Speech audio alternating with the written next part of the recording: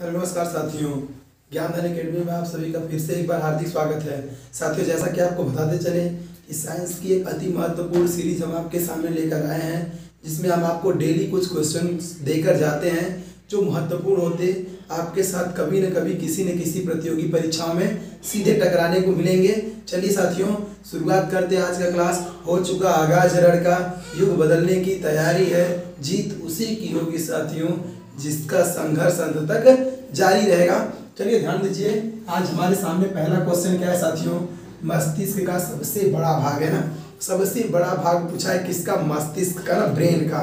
ध्यान दीजिएगा, पहली बात की है कि ब्रेन को कितने भागों में बांटा गया, 3 भागों में ना।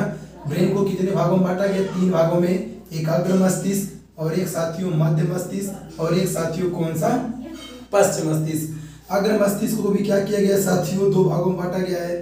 पहला की अगर बात कर ले, ध्यान से देखिएगा, पहले मस्तिष्क को कितने भागों में, 3 भागों में। अग्र मस्तिष्क को 2 भागों में। क्या क्या नाम है, देखिए सेरिब्रम पहला हो गया, और दूसरा साथियों, दूसरा हो गया डाइएनिसिफेलान, है ना, डाइएनिसिफेलान, है ना, दूसरा हो गया। और इसको भी 2 भागों में। कौन कौन सा, एक थैलमस और एक साथियों हाइपोथैलमस। ध्यान दीजिएगा, एक थैलमस और एक हाइपोथैलमस। मध्य की बात कर ले तो ये भी कितने भागों में, 2 भागों में। एक सेरिब्रल और दूसरा साथियों कार्पोरा ना, एक सेरिब्रल दूसरा क्या, कार्पोरा। पश्च मस्तिष्क की बात कर ले तो ये भी कितने भागों में, 2 भागों में। एक सेरिबेलम और दूसरा साथियों मेड्यूला ऑब्लांगाटा।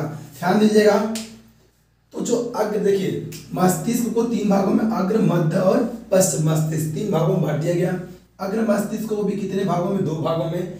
ध्यान दीजिएगा, जो सेरिब्रम होता है ना साथियों, सेरिब्रम अगर जनरली देखा जाए तो मान लीजिए कि मस्तिष्क आपका ये है ना, मान लीजिए मस्तिष्क क्या है ये, तो अग्र मस्तिष्क साथियों कितना होता है, इतना होता है। अग्र मस्तिष्क कितना होता है, इतना भाग अग्र मस्तिष्क का।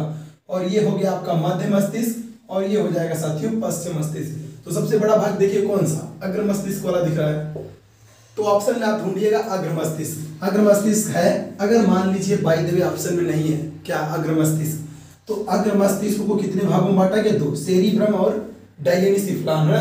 तो सेरिब्रम जो होता है ना साथियों, ये सबसे बड़ा पोर्शन होता है। अग्र मस्तिष्क कितना है ना, देखिए थैलमस और हाइपोथैलमस दोनों इतने में रहेंगे, कितने में, इतने में। अब इतना जो है ना, ये सेरिब्रम वाला पोर्शन है, सेरिब्रम वाला ये वाला पोर्शन सेरिब्रम है, और ये सबसे क्या है, बड़ा भाग है। अगर अग्र मस्तिष्क ऑप्शन में नहीं है तो क्या ढूंढिएगा, सेरिब्रम। इसका काम क्या है साथियों, इसका काम है याददाश्त को बनाए रखना। मतलब ये जितना जिसका मजबूत होगा उसके पास उतना ही ज्यादा उसकी याददाश्त होगी, यानी चीजें याद रहेंगी उसको इतना ज्यादा। चलिए साथियों, तो क्या पूछा है, मस्तिष्क का सबसे बड़ा भाग कौन सा है, तो ऑप्शन क्या हो गया, अग्र मस्तिष्क। चलिए अगला क्वेश्चन देखते हैं। अगला क्वेश्चन ध्यान दीजिए साथियों, क्या कहते हैं कि उत्सर्जी अंग नहीं है ना, उत्सर्जी अंग पूछ रहा है। मतलब समझिए, शरीर में कुछ ऐसे अंग है ना जो क्या करते रहते साथियों, अपशिष्ट पदार्थों का उत्सर्जन करते ना, क्योंकि वो अपशिष्ट पदार्थ हमारे शरीर के लिए क्या होते हैं, घातक होते हैं। तो मल मूत्र पसीने के माध्यम में क्या करते हैं, उसको बाहर निकालते रहते हैं। ध्यान समझिएगा, तो ऑप्शन की अगर पूछा नहीं है, ध्यान दीजिए नहीं है, तो है कौन कौन से हम छाप दे रहे हैं, छाप लीजिए। एक हो गया साथियों त्वचा, वृक्क यानी किडनी, ध्यान दीजिए यकृत यानी लीवर, ध्यान समझिएगा फेफड़ा, फेफड़ा भी क्या है साथियों, हाँ लंग्स यानी फेफड़ा भी क्या है, उत्सर्जी अंग है। अगला ध्यान दीजिए आंत भी क्या है साथियों, उत्सर्जी अंग ही है। देखिए ये कुछ इंपॉर्टेंट उत्सर्जी अंग है। त्वचा हो गया, किडनी हो गई, यकृत यानी लीवर हो गया, फेफड़ा यानी लंग्स हो गया, आंत हो गई ना। कितने हैं टोटल, देखिए आपके सामने 5 उत्सर्जी अंग लिखे हैं। त्वचा से क्या होता है, पसीने के रूप में देखिए निकलता है अपशिष्ट पदार्थ। वृक्क की बात कर ले, यानी किडनी क्या करता है साथियों, ब्लड में से अशुद्धियों को खींचता है ना, ब्लड से अशुद्धियों को खींचता है, और मूत्र के माध्यम से, है ना, मूत्र नली किडनी से क्या होती है, अटैच रहती है, उसी के माध्यम से यूरिया और जितने अभी हानिकारक पदार्थ होते हैं साथ में क्या करता है, बाहर निकाल देता है। चलिए यकृत क्या करता है साथियों, यकृत भी सेम काम करता है ना, यूरिया, देखिए यकृत में क्या होता है ना, अमोनिया बनता है, अमोनिया गैस बनता है, और उसी को क्या करता है साथियों, यकृत पूरी तरीके से उसको यूरिया में क्या करता है, कन्वर्ट कर देता है, ताकि यूरिया कम घातक होता है ना अमोनिया की तुलना में। तो यहाँ से यकृत का काम हो गया। फेफड़ा क्या करता है साथियों, फेफड़ा देखिए श्वसन प्रक्रिया करवाता है और कार्बन डाइऑक्साइड को क्या करता है, उत्सर्जित करवाता है, यानी कार्बन डाइऑक्साइड को बाहर निकालता है। आंत के माध्यम से साथियों क्या होता है, मल बाहर निकलता है ना, तो वो भी उत्सर्जित पदार्थ ही है। तो आपसे क्या कहा, उत्सर्जी अंग नहीं है। त्वचा है बिल्कुल, वृक्क है बिल्कुल, आंत है बिल्कुल, हृदय नहीं है उत्सर्जी अंग। ध्यान दीजिएगा, तो हृदय कैसा अंग है साथियों, हृदय किसमें संबंधित है, अगर देखा जाए तो रक्त परिसंचरण तंत्र का ये क्या है, एक भाग है। ब्लड परिसंचरण ये क्या करता है, ब्लड को पंप करता है ना, ब्लड को क्या करता है, पंप करता है शरीर के सभी अंगों तक पहुंचाने में। चलिए साथियों, तो इस क्वेश्चन का आंसर क्या हो जाएगा, हृदय हो जाएगा। अगला क्वेश्चन ध्यान देते हैं। अगला क्वेश्चन ध्यान दीजिए साथियों, क्या कह रहा है, कह रहा शरीर में सूखा रोग किस विटामिन की कमी से होता है ना। सूखा रोग यानी रिकेट्स पूछ रहा है, कौन सी विटामिन की कमी के कारण होता है। ध्यान दीजिए, अच्छा विटामिन की बात कर लेना तो vitamin A, vitamin B, vitamin C, vitamin D, vitamin E और विटामिन के, है ना, महत्वपूर्ण वाले आपके सामने रख दिए।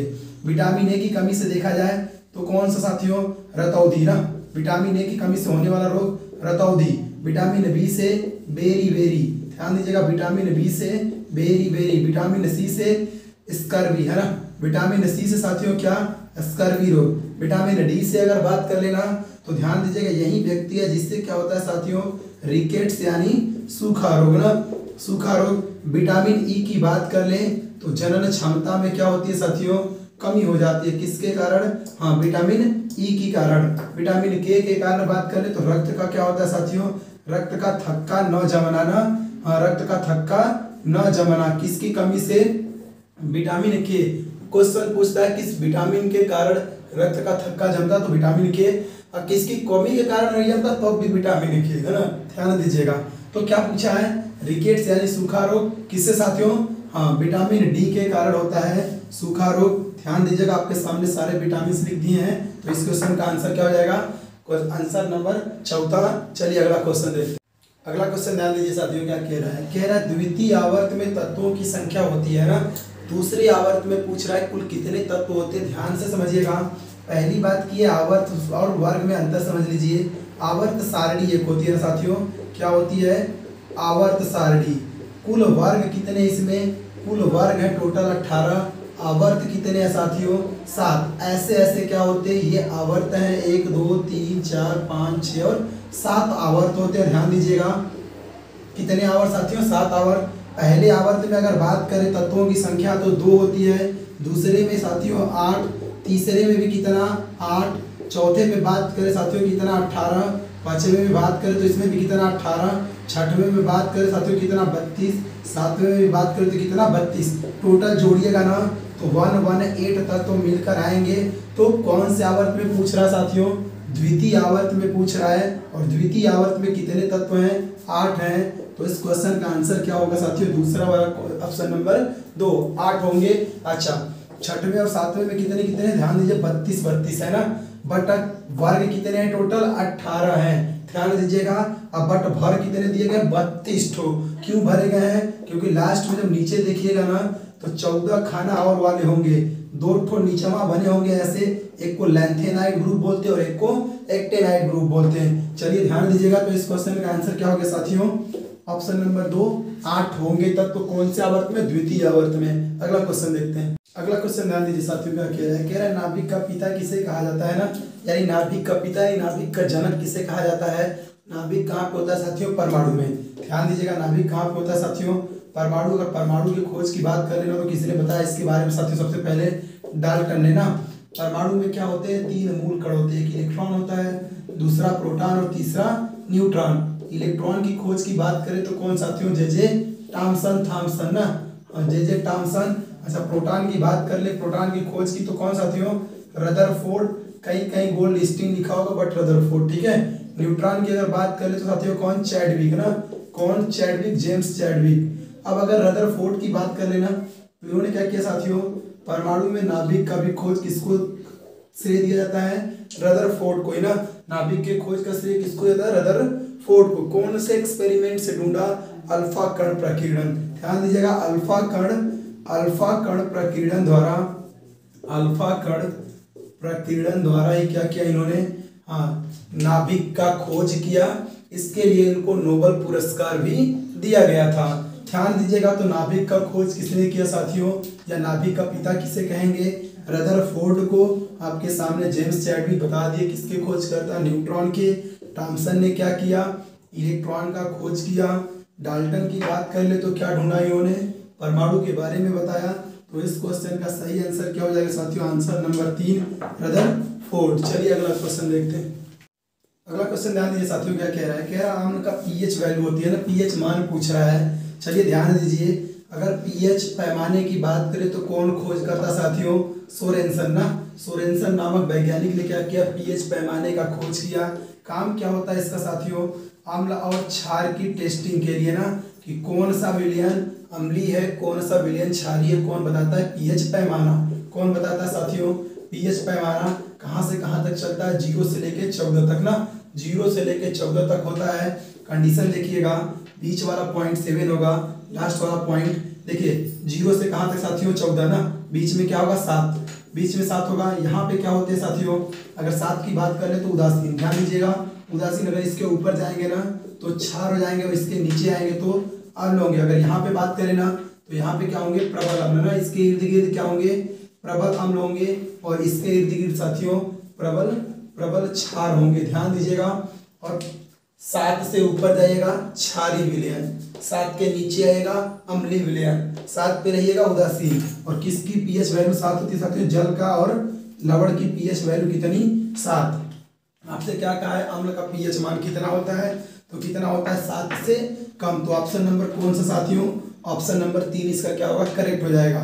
7 किसका होता है, जल का। 7 से अधिक किसका होता है साथियों, क्षार का। 7.8 है तो ये भी किसका होगा, क्षार का होगा। कमेंट बॉक्स में क्वेश्चन का आंसर छापिएगा तो, कि दूध का पीएच वैल्यू कितना होती है। चलिए अगला क्वेश्चन देखते हैं। अगला क्वेश्चन ध्यान दीजिए साथियों, क्या कह रहा है, कह रहा है कोण का मात्रक है ना, कोण की यूनिट पूछ रहे, कोण यानी एंगल, एंगल यानी कोण है ना। ध्यान दीजिए, अगर ऑप्शन की बात करें तो स्टेरेडियन साथियों किसका, घन कोण का। ये किसका मात्रक है, घन कोण का, यानी सॉलिड एंगल का, स्टेरेडियन। अच्छा, रेडियन बात करें तो किसका साथियों, कोण का। कोण का मात्रक क्या होता है, रेडियन। और डिग्री सेल्सियस बात करें साथियों किसका, ताप का यानी टेम्परेचर का, डिग्री सेल्सियस। एंगस्ट्रॉम बात करें साथियों तो सूक्ष्म दूरी को क्या करने के लिए, सूक्ष्म दूरी को मापने के लिए क्या करते हैं, एंगस्ट्रॉम वाली इकाई को क्या करते हैं, यूज करते हैं। यानी एंगस्ट्रॉम किसकी यूनिट है, इकाई मापने की, यानी किसकी, दूरी की। ध्यान दीजिएगा, और खास तौर पे कौन सी दूरी, याद रखिएगा, ये अक्सर क्या करता है साथियों, तरंग दैर्घ्य को मापता है ना। किस में मापा जाता है, एंगस्ट्रॉम में। और तरंग दैर्घ्य एक प्रकार की लंबाई है, यानी दूरी ही है। ध्यान से समझिएगा। तो पूछा है कोण का मात्रक क्या होता है, तो कोण का मात्रक क्या साथियों, रेडियन होता है। ऑप्शन नंबर 2 इसका क्या होगा, करेक्ट हो जाएगा। चलिए अगला क्वेश्चन ध्यान देते हैं। अगला क्वेश्चन ध्यान दीजिए साथियों, क्या कह रहा है, कह रहा है प्रकाश वर्ष इकाई है, यानी प्रकाश वर्ष किसकी इकाई है ना। चलिए ध्यान दीजिएगा, ऑप्शन की बात कर ले तो समय, समय किसका मात्रक होता है साथियों। ध्यान दीजिएगा, समय का मात्रक की बात कर ले तो इस समय का मात्रक क्या होता है साथियों, सेकंड ना, सेकंड होता है।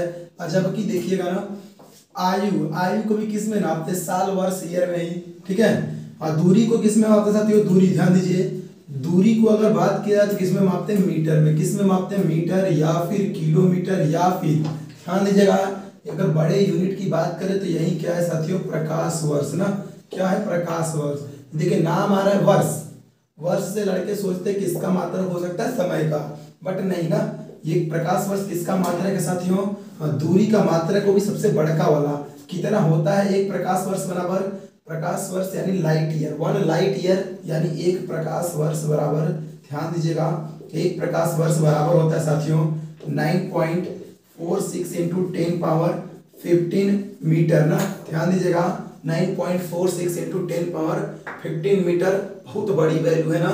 एक प्रकाश वर्ष ये होता है। कहते किसे हैं, प्रकाश किरण द्वारा एक साल में ना, प्रकाश किरण द्वारा एक साल में चली गई दूरी, प्रकाश किरण द्वारा चली गई दूरी कितने साल में साथियों, एक साल में क्या कहलाएगा, एक प्रकाश वर्ष। और प्रकाश कितना तेज चलती है, 3 गुणित 10⁸ मीटर प्रति सेकेंड। कहाँ पे, निर्वात में।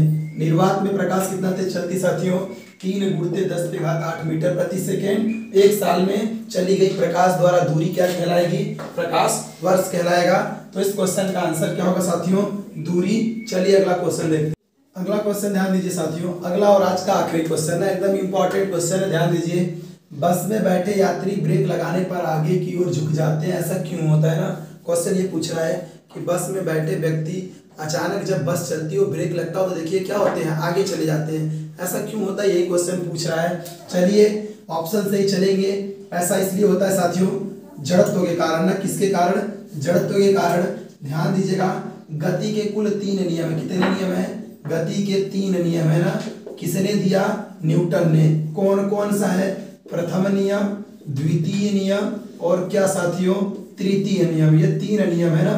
पहला नियम साथियों जड़त्व से संबंधित है, दूसरा नियम साथियों बल से संबंधित है, तीसरा क्रिया प्रतिक्रिया से संबंधित है। ये 3 नियम है जो क्या है साथियों, न्यूटन ने प्रतिपादित किए। बट अगर जड़त्व के खोज की बात की जाए तो कौन साथियों, हाँ गैलीलियो ना, गैलीलियो ने क्या किया, जड़त्व का खोज किया है। बट नियम किसने दिया, नियम को किसने दिया साथियों, न्यूटन ने। ध्यान दीजिएगा, तो पहला नियम किससे संबंधित है, जड़त्व से। जड़त्व होता क्या है कि कोई भी वस्तु ना अपनी स्थिति परिवर्तन का हमेशा क्या करती, विरोध करती। गति में है तो गति में रहना चाहती, रुकी है तो रुकी ही रहना चाहती है। तो देखिए जब व्यक्ति ब्रेक लगता है ना तो बस भी चल रही है, उसमें बैठा व्यक्ति भी क्या कर रहा है, चल रहा है। जैसे ही बस ब्रेक मारती है बस तो रुक गई, व्यक्ति कौन सा ब्रेक मारे, व्यक्ति तो चलना ही चाहेगा। कौन कह रहा है, जड़त्व तो कह रहा है, तो चलना चाहता है, इसलिए वो फिर आगे जाता रहता है, इसलिए आगे की तरफ फेंका जाता है, गिर जाता है। कौन सा नियम साथियों काम किया, पहला नियम यानी जड़त्व के कारण। तो इस क्वेश्चन का सही ऑप्शन क्या हो जाएगा, जड़त्व के कारण। साथियों आज की क्लास में जितना हम इम्पोर्टेंट क्वेश्चन इंक्लूड किए थे आपके सामने रख दिए। अगर आपको ये क्वेश्चंस पसंद आए हो, ये क्लास पसंद आई हो तो लाइक और शेयर जरूर कर दीजिएगा। और अगर चैनल पे नए हैं तो चैनल को सब्सक्राइब कर लीजिए। इसी तरह के साइंस की इंपॉर्टेंट क्वेश्चन हम आपके सामने रखते रहेंगे। मिलते हैं साथियों अगले क्लास में, तब तक के लिए धन्यवाद।